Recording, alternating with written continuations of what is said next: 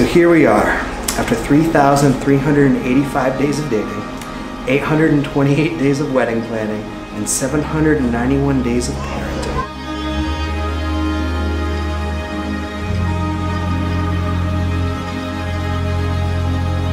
Oftentimes you know things about me even before I know them about myself. From the deepest part of me, I am grateful for the time we've had together up to this point. Being real with you has always been the easiest part of our relationship, and I know our transition into married life will be more of the same.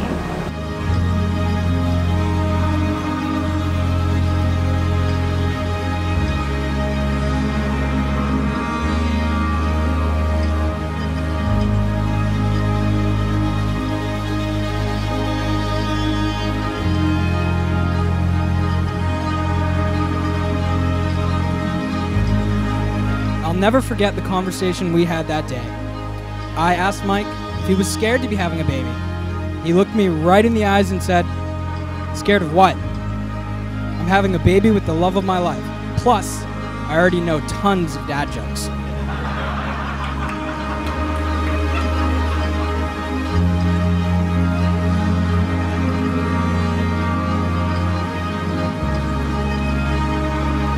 She has always been my rock, the person I know I can turn to when times get tough.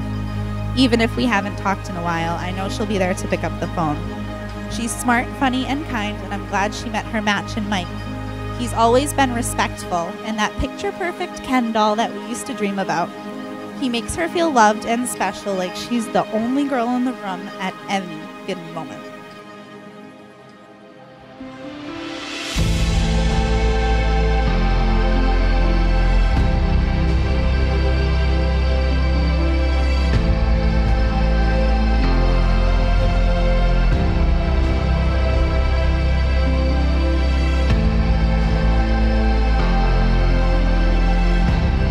There's absolutely no person in this universe that I would want to face life's biggest challenges with.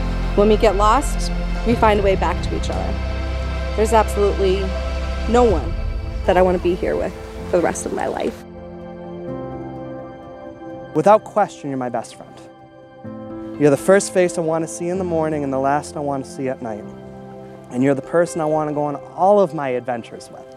I promise to love you, to respect you, and to grow with you from this day until the end of my days. By the power given to me by the Commonwealth of Massachusetts, I now pronounce you husband and wife. You may kiss the bride.